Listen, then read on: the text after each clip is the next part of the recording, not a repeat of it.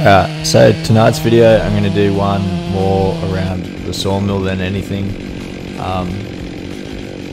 One, because I was kind of running out of ideas for like carpentry based stuff, and then number two is I'll probably like post a fair bit more about this working into the future. And then so yeah, kind of before I start going into like what's happening next, I might as well catch you up. So the first video you saw was like the first ever time I was using an Alaskan sawmill, which was kind of my introduction to sawmilling. I got them in because I wanted to sell them like through the tool company. So I went and picked up the sawmill to like sell, and then because I wanted to make that video, the first one that you watched at the start of this, I went up like the logging dumps at Powtown there and picked up a few logs and brought them home, milled them up and made the video. And that was about it. I didn't really think about it. And then probably they sat in my shed for fucking ages. And then I was cleaning up one day and I fucking moved them around about 4 or 5 times just trying to find room for them. It's like, fuck, I'll just put them up on Facebook Marketplace and sell them. So in one of the pictures there you saw like, I'll put the ads in that I was using.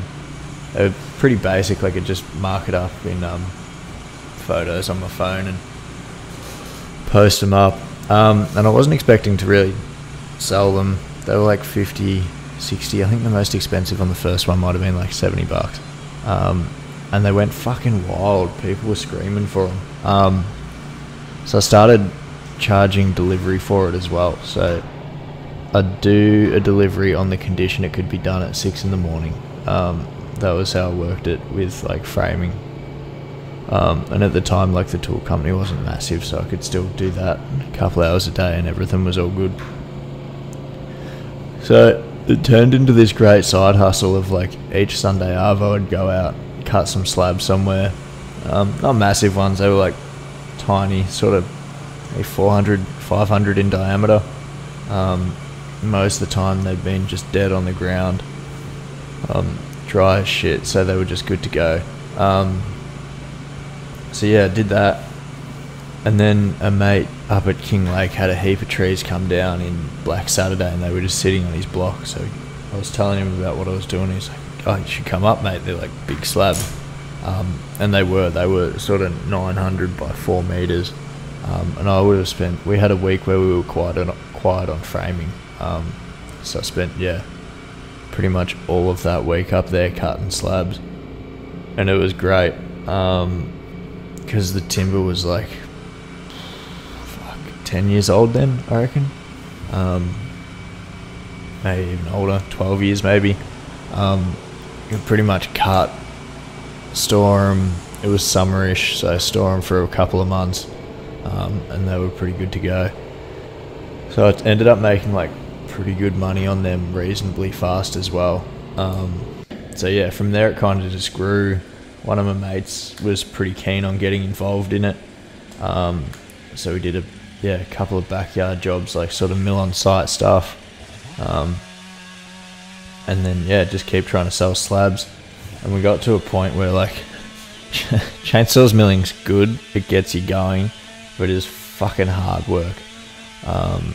And it got to a point where like I kind of wasn't enjoying it as much as I once was. Like everything else had picked up, so the money wasn't as important to me as it once was. So yeah, we kind of decided that was the right time to buy like a proper mill. So we went and had a look, and because we were doing slabs mostly at the time, we went and got a Norwood HD 36, I think is the model of the mill we got. So I drove to Sydney. I left Melbourne at like 6 in the arvo, and I got to Sydney at about 7 o'clock the next morning. I just like power napped my way all the way there. Fucked around in Sydney for the day, picked up the sawmill, got like a quick how-to lesson from the guys that we bought it off up in Gosford there, and then drove back home down Melbourne. And then yeah, from there it was kind of just like each weekend go and cut some slabs down the yard, and then just try and like cut enough that we could store them, dry them out. So for the first like probably 8 months, a year. It was just like cut slabs. We didn't really sell any.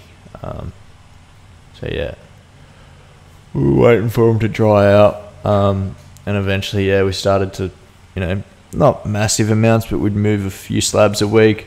That probably went on for about a year or so. And then it was probably started this year. We really kind of started to ramp it up. We got a job. I'll put up a photo of it. It was a cladding job. So we did radial sawn weatherboards and just like 140 by 20 boards as well that got put up as weatherboards. So we ended up contracting that out, as in the cutting of it, to a fellow with a Lucas mill. And then, yeah, from there it kind of just went a bit nuts. So we started like advertising that we did kind of dimensional lumber. And then we had like, I think it was Ravenhall called us first, wanting like a semi-load of fence posts, which would be about, I think it was 16, 18 packs, something like that, of Australian fence posts. So we ended up, and this was just after the June storm, so there was a heap of trees on the ground and that kind of stuff. And we found a farmer up at Talangi that had, like, one of his paddocks had been kind of decimated by it. So we went up there with like a team of arborists and excavator operators and fucking log trucks and shit like that, and trucked them all back down to the yard at Clyde there. And that's what gave us the timber to start contracting everything out and getting it all cut. And then, yeah, from there, kind of just kept going with the dimensional stuff, kept going with the slabs. And then that's kind of about the point we're at now, so you're nearly all caught up. The only other thing I'd say is we've just bought our own Lucas mill, so we won't keep contracting stuff out. We'll have our own employees down there working. And then, yeah, so it's kind of a strange video. Like I said, I needed a video to make, and this came to mind.